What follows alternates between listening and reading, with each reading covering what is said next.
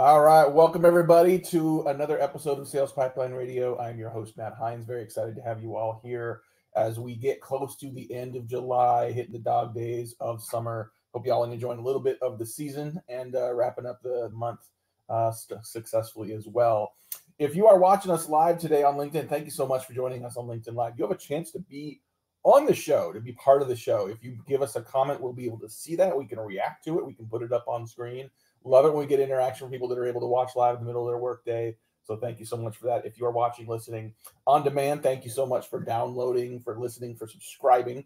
Every episode of Sales Pipeline Radio, past, present, future, always available at salespipelineradio.com. Today, very excited to have with us the Chief Marketing Officer of ABC Fitness. And we're going to get to this, also the head coach of the, I want to get this right, Dallas United crew. We're going to get into that a little later. Cristine Kao. Cristine, thanks for joining us today. Hey, Matt, how are you doing? I am good. Well, I mean, there's so many things we could talk about on a lot of fronts, and we'll get to a few of them. But the one thing I wanted to start with is just the role of the modern CMO in an organization, and a lot of hats to wear.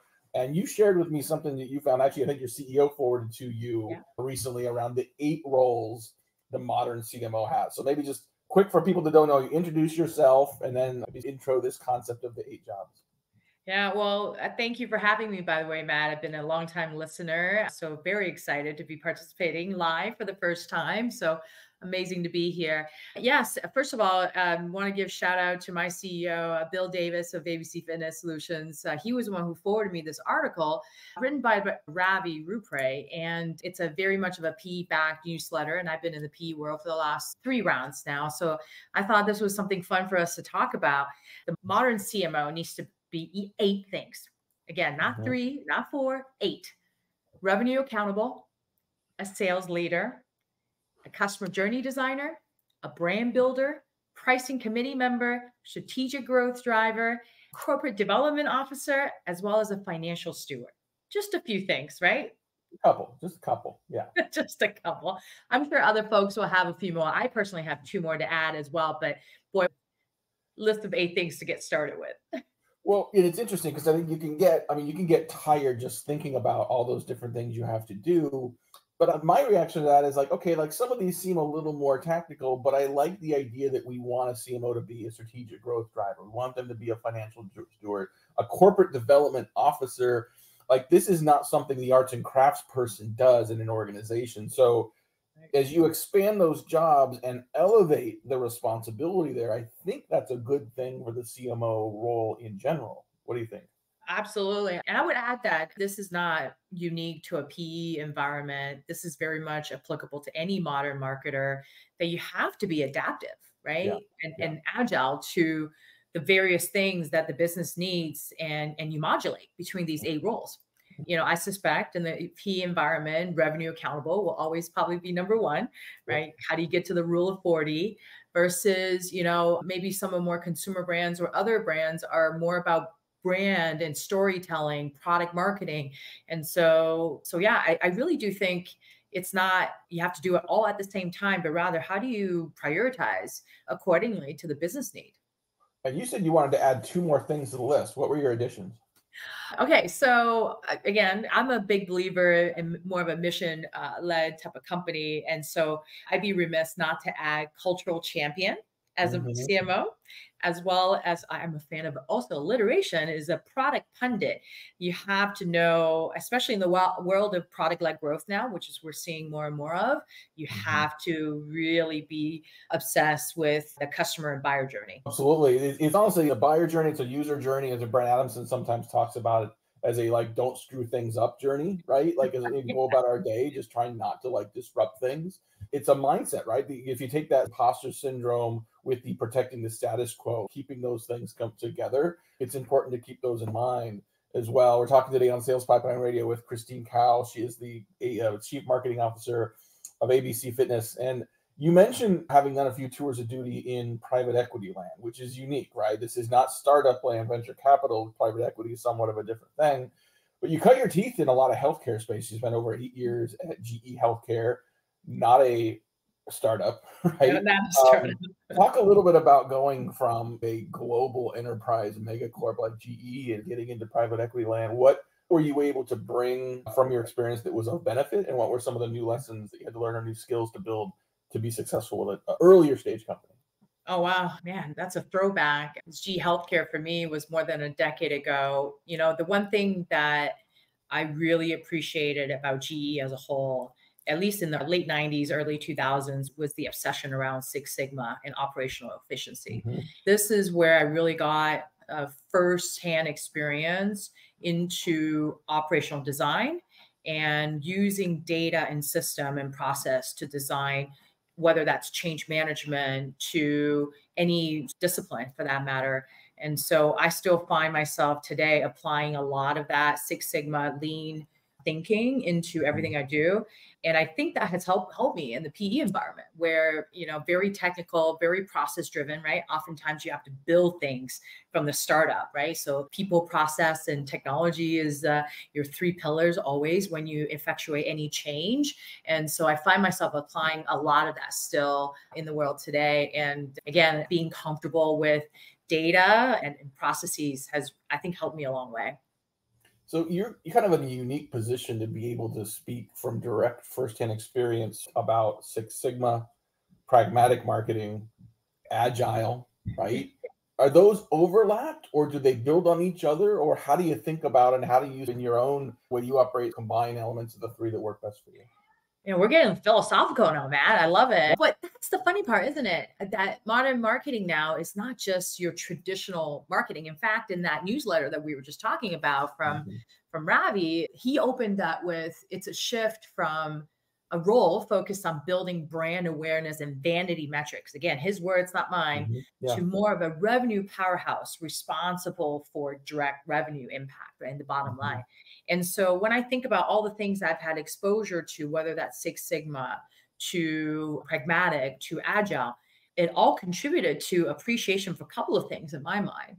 One is this idea of being able to adapt to, right, the mix of the business and the maturity of different things. mhm, Second, I would say I really got comfortable with iterative learning, right? mhm, You fail fast, learn fast, yeah. and getting into more of a sprint cycle and be comfortable testing always for anything you do. And then I would say the one thing that I took away from Agile, especially, I applied some of the Agile design and team design. We now have squads in marketing.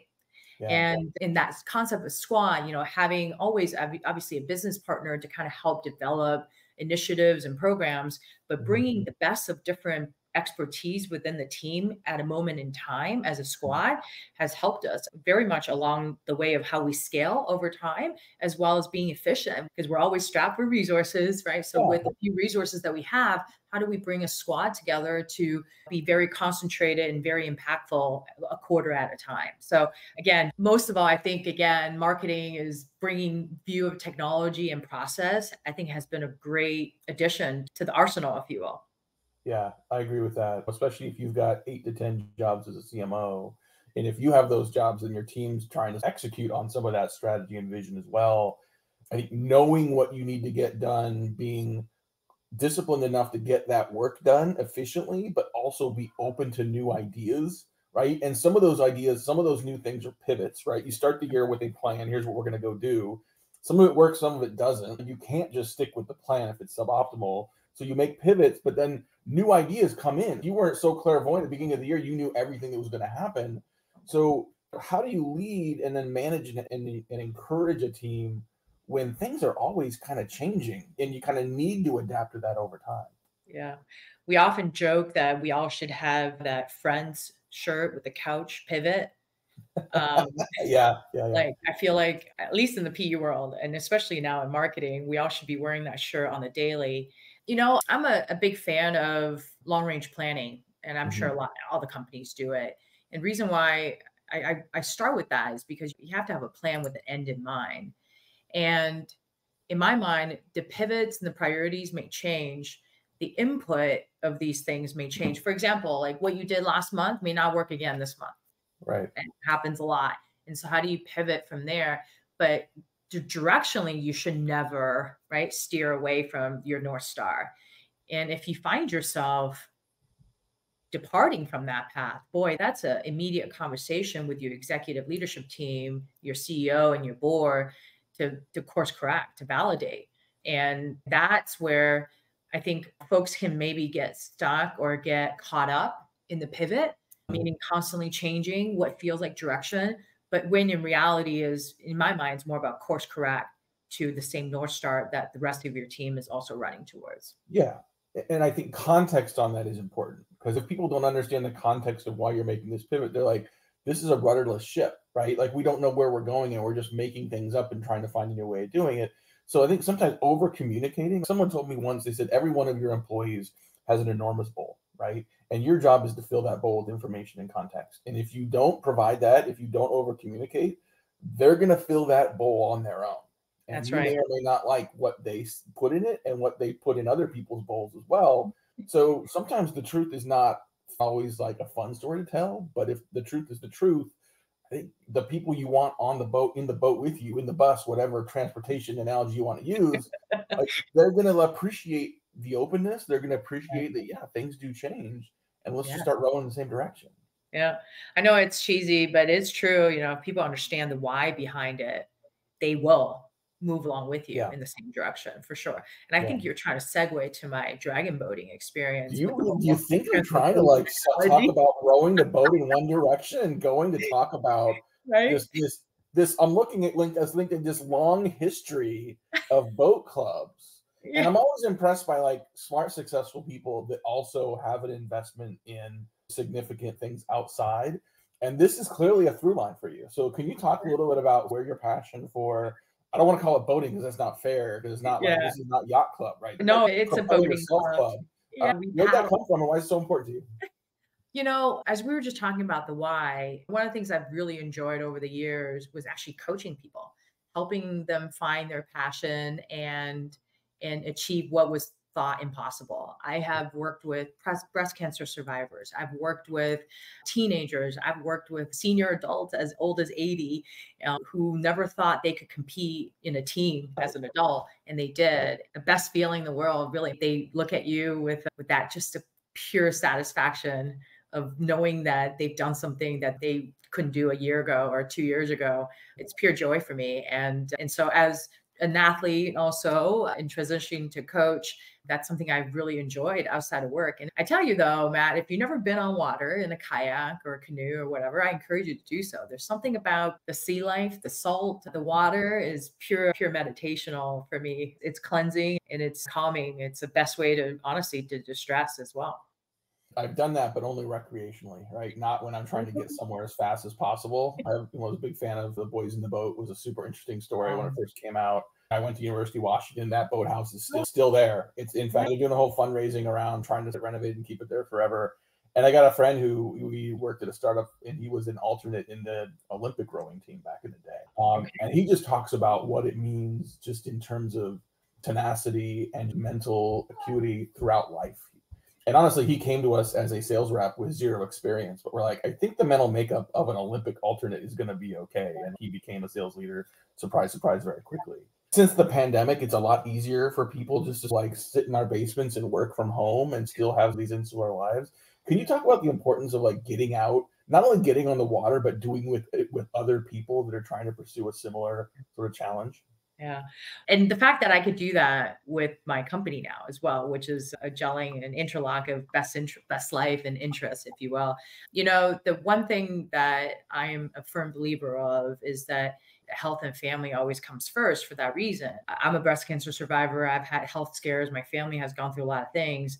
And I'm really a fan of active lifestyle as a preventative way to living longer, living healthier, enjoying your life.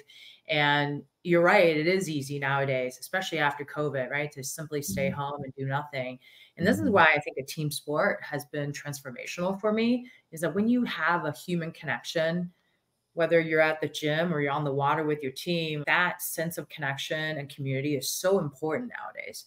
And that's not something you could replace with watching TikTok or Instagram or being on screen or even just a virtual interaction, I suppose, like this.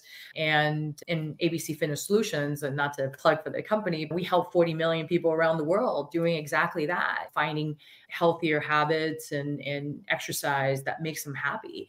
And so I can encourage everybody enough to, even if it's just 10 minutes walking, one step more is than what you had yesterday. So start small, and next thing you know, you will be running marathons. We've all got to pay bills, and there's a lot of places we can go to work to do that. But there's a lot to be said for places you can do that are purpose mission driven, right? That are trying to do something different in the world. You don't have to change the world entirely, but if you have an impact on a few other people, that's meaningful, right? You still take your money home, but you also know that you're doing something good for the world overall. Cristine, thank you so much for joining us today. Really appreciate it. Glad you were open to us veering off into a little bit of philosophical as well as talk about paddling as well. So thanks again for doing this. Absolutely. Thank you for having me. Again, look forward to connecting with folks online. And as a CMO community, I look forward to hearing from folks. What else do you think we should add to the list of the 8? Absolutely. Awesome. Well, thanks, everyone. We're going to be on hiatus for the next couple of weeks. I'm on vacation with the family for a couple of weeks. We'll be back mid-August with more episodes. Until then, thank you so much. Enjoy your summer. We'll see you next time on Sales Pipeline Radio.